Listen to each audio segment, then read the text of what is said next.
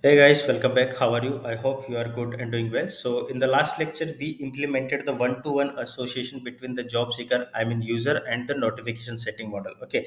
Now, in this lecture, we will actually allow users to manage his setting using some form. Okay. For example, here you can see that in this migration or for it, this notifying setting, what attributes we have selected, that all are the boolean attributes. Okay, now we will allow users to manage these attributes or manage these options using some form. So we will implement the one-to-one association form. Okay, and we will also see that how we can initialize one-to-one association objects in Rails, okay, using the build method. So first what we need to do, that we need to create a notification settings controller. Okay, so come to the controllers, and here let's create a new file. Okay, and name this file as notification settings controller.rb. Okay, now what we need to do, we need to implement something here. So class, sorry, notification settings controller, application controller, and here now what we need to do, that we need to manage before action authentication, authenticate user. Okay, because this controller should not be accessed without signing into the system. Okay, now we need to implement a method here. For example, let's say def manage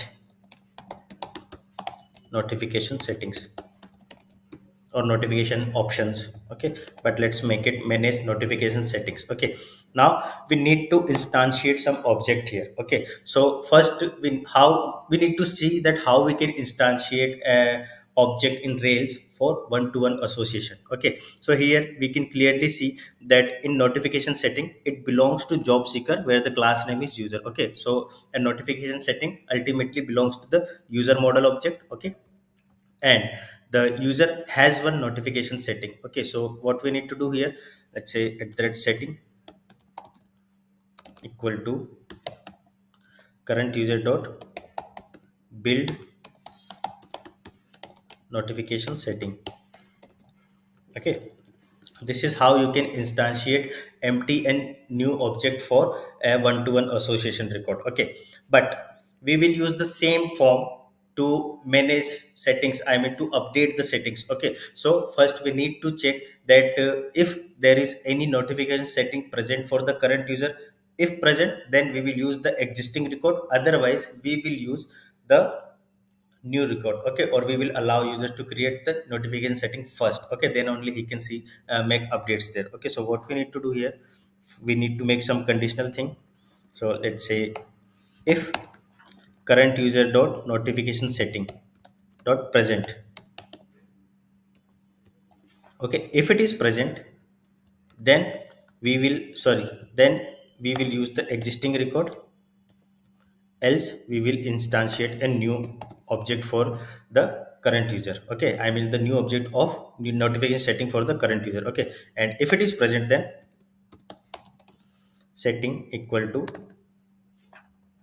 current user dot notification setting.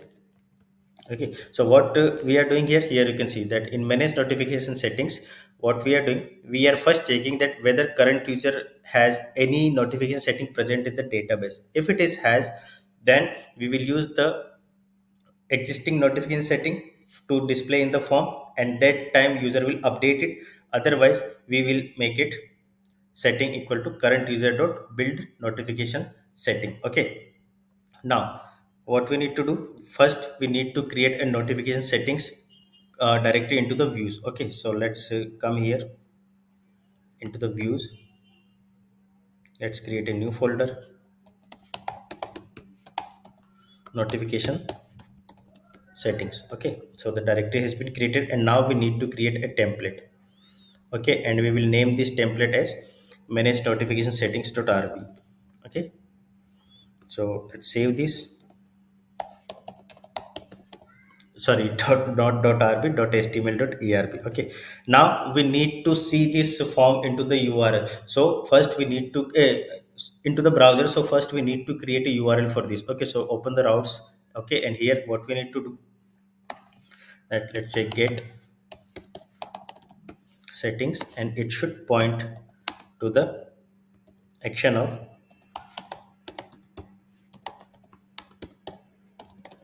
notification settings dot manage notification settings action. Okay, so what this custom route means, that this is the type of the request. Okay, this is the URL that you will see into the browser. Okay, and this is the controller name, and this is your action name. Okay, for which you want to point the URL. Okay, so now let's save this, and we can see this URL. We can see grab the URL from the, let's say, terminal. So what we need to do, rails routes grab settings. Okay, when you do this, you will see that it is showing you the path, settings path. Okay, so we need to display the settings path for the user. So what we need to do, first we open the need to open the header file, and then we will display this. Okay, and now let's make some changes here. Okay, and then do the same thing for settings. Copy this li element, and here we'll do settings. Okay, and then settings path.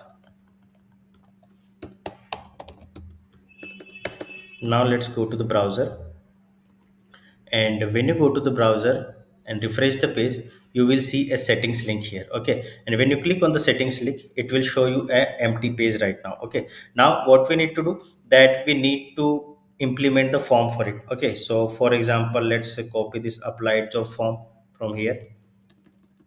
Okay, and into the manage notification settings, what we need to do, let's paste it, and here first we need to make it model at the red settings. Okay, and then remove everything, just keep the checkbox field here. Okay, so this is the checkbox field we need, and now here what we can do, update settings. Okay, and remove this one.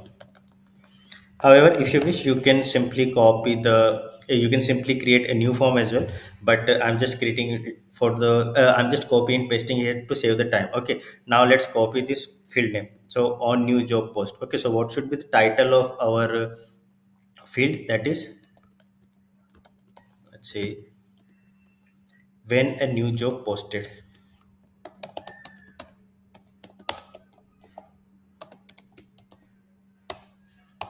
When a new job posted, then we will display a checkbox to the user, and then here let's copy another one, when removal of favorite job, so paste it here. Okay, or when a job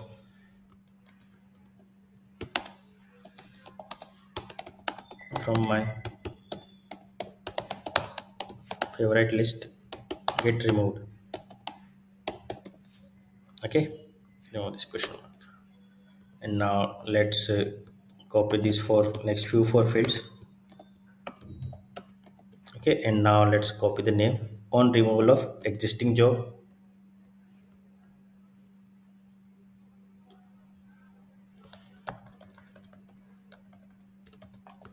Okay, here when a job removed.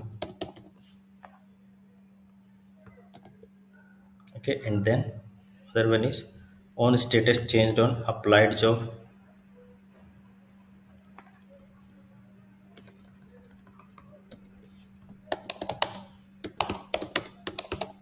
When status changed for my applied job. Okay, and then paste the field here. Okay, and then on job status change.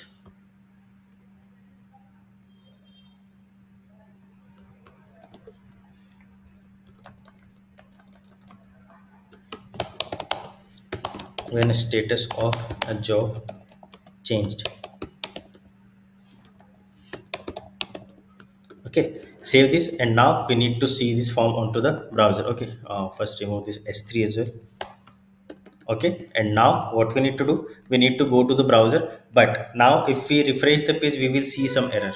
Okay, for example, oh, it is not showing any and not displaying any error. Okay, by the way, fine. So when a new job posted, okay, so when user select this, we will whenever a new job posted later in the future, we will send an email to the user. Okay, or when a job from my favorite list get removed, if user opted this, then if any of the favorite job by the user get removed from the database, he will be notified through the email when a job. And same for the when a job removed, when status changed for my applied job, and when status of a job changed. Okay, now let's make some title here. Let's say what we can do here: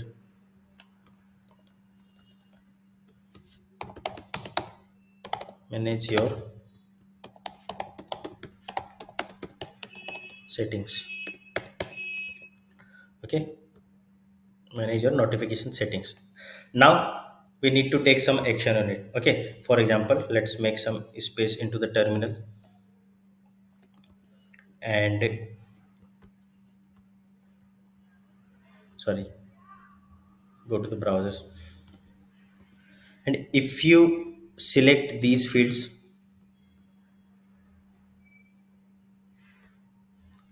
okay, and you submit the form,